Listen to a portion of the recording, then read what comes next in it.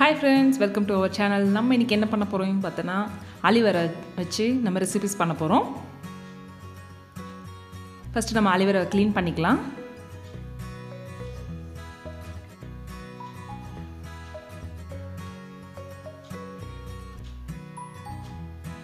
இந்த மாதிரி ஒரு மண் சட்டியில போட்டு ஒரு 2 or 3 டைம்ஸ் தண்ணி ஊத்தி நல்லா கழுவிக்கோங்க.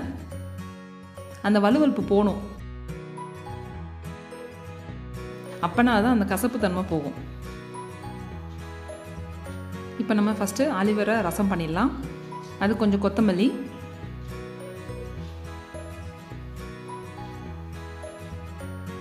ஒரு 4 காஞ்ச மிளகாய், கொஞ்சம் பெப்பர்,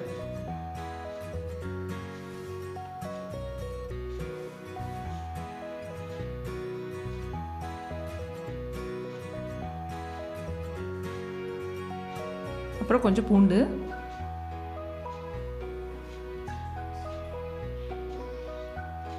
கொஞ்சம் கருவேப்பிலை, எல்லாத்தையும் நம்ம பரப்பரன்னு அரைச்சி எடுத்துக்க போகிறோம்.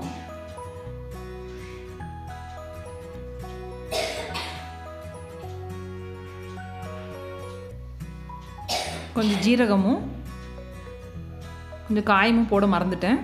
அதையும் கொஞ்சம் பரப்பரன்னு அரைச்சி எடுத்துக்க போகிறோம். ஒரு கடாயில் கொஞ்சம் எண்ணெய் விட்டு கடுகு போட்டுக்கோங்க. கொஞ்சம் ஜீரகமும் கொஞ்சம் தட்டின பூண்டும் எடுத்து போட்டுருங்க. அப்புறம் நம்மளை பரப்பரன்னு அரைச்ச அந்த ரசப்பொடி கொஞ்சம் நல்லா வதக்கிக்கோங்க.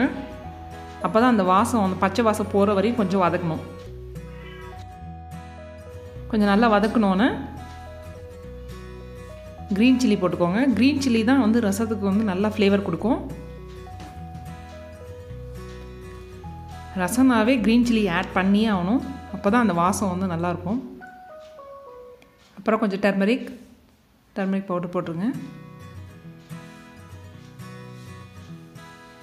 இப்போ நல்லா புளியை கரைச்சி ஊற்றிக்கோங்க. ஒரு தக்காளி எடுத்து கொஞ்சம் மேஷ் பண்ணி போட்டுக்கிறேன்.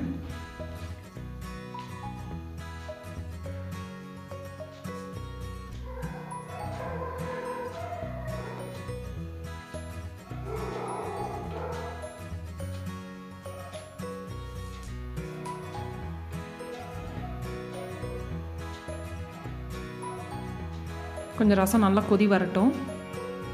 கொதி வர்றதுக்கு முன்னாடி கொஞ்சோண்டு கொத்தமல்லி அந்த கொதி வர்றதுக்கு முன்னாடி போடணும். அப்போ தான் நம்ம அந்த கொத்தமல்லியோட ஃப்ளேவர்ஸ்லாம் இறங்கும். அப்புறம் தேவையான அளவு சால்ட்டு,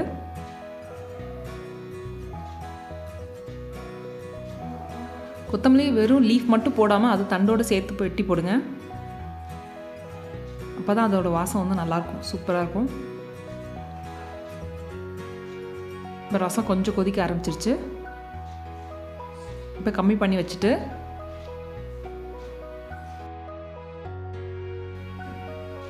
நம்ம கழுவி எடுத்துருக்க ஆலிவேரா கொஞ்சம் கொஞ்சமாக ஆட் பண்ணுற போகிறோம்.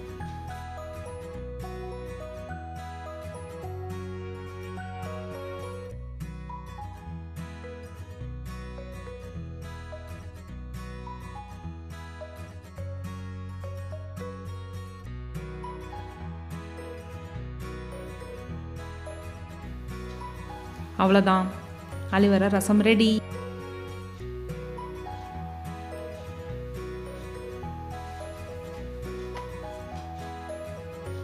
நெக்ஸ்ட்டு ஆலிவேரா பால் பாயசம்.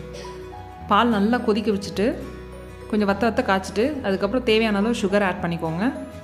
நான் இன்றைக்கி 1/2 லிட்டர் பாலுக்கு 150 கிராம் அளவுக்கு சுகர் போட்டிருக்கேன்.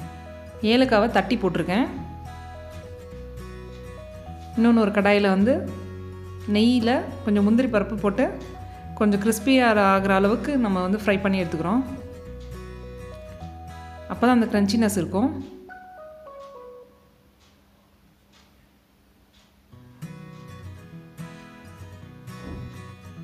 அந்த சூடோடையே நம்ம ஆலிவேரா போட போகிறோம்.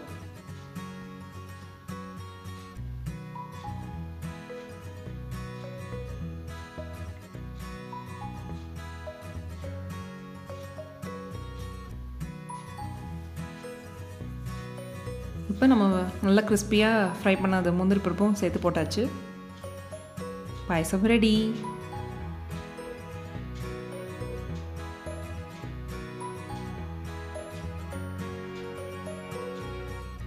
அலிவெரா பாயசம் ரெடி ஆயிடுச்சு.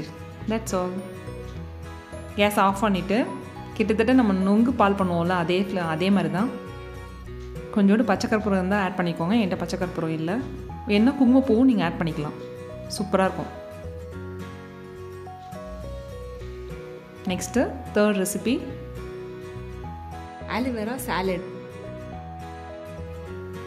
அதுக்கு நீங்கள் என்ன வெஜிடபிள்ஸ் வேணுமோ ஆட் பண்ணிக்கலாம். நான் ஃபஸ்ட்டு கொஞ்சம் கேரட் ஆட் பண்ணுறேன். அப்புறம் கொஞ்சம் வெள்ளரிக்காய், அப்புறம் கொஞ்சம் சின்ன வெங்காயம், ஃபைனலாக ஆலிவேரா, ஒரே ஒரு க்ரீன் சில்லி, கொஞ்சம் ஸ்பைசிக்கு கொஞ்சம் கொத்தமல்லி போடுறேன்.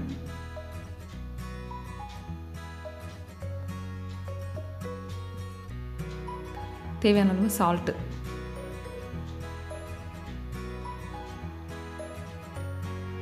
இப்போ எல்லாத்தையும் போட்டு நல்லா மிக்ஸ் பண்ணிக்கலாம்.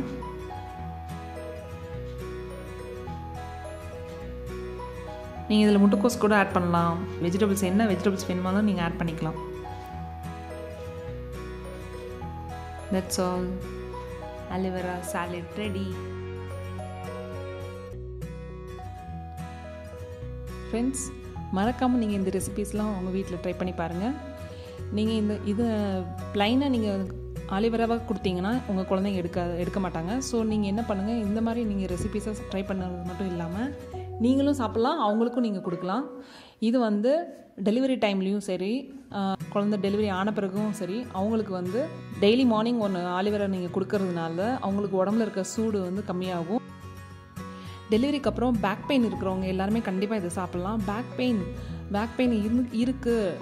நாட் ஒன்லி டெலிவரி, வயசானவங்களுக்கு இந்த முட்டி வலி அந்த மாதிரி இருக்கவங்க எல்லாருக்குமே ஆலிவேரா டெய்லி ஒரு ஸ்பூன் எடுக்கிறதுனால அவங்களுக்கு ஆரோக்கியமாக இருக்குதுன்னு சொல்லிட்டு நம்ம சயின்டிஃபிக்ஸாக ப்ரூஃப் ஆகிருக்கு. ஸோ இது ஃபாரின்ஸ்க்கு எக்ஸ்போர்ட் பண்ணிகிட்டு இருக்காங்க. நம்ம நாட்டில் இருக்கவங்க யாருமே அந்தளவுக்கு யூஸ் பண்ணுறது இல்லை. அது பேஸ் பண்ணி தான் நான் இந்த வீடியோ நான் அப்லோட் பண்ணுறேன். டைஜஷன் ப்ராப்ளம் இருந்தாலும் நீங்கள் இந்த ஆலிவேரா நீங்கள் எடுக்கலாம். இது கண்டிப்பாக யூஸ்ஃபுல்லாக இருக்கும். சப்போஸ் யாராவது இந்த மாதிரி சஃபர் பண்ணிகிட்டு இருந்தாங்கன்னா அவங்களுக்கு நீங்கள் இதை ஷேர் பண்ணுங்கள். அவங்க இதை ட்ரை பண்ணட்டும்.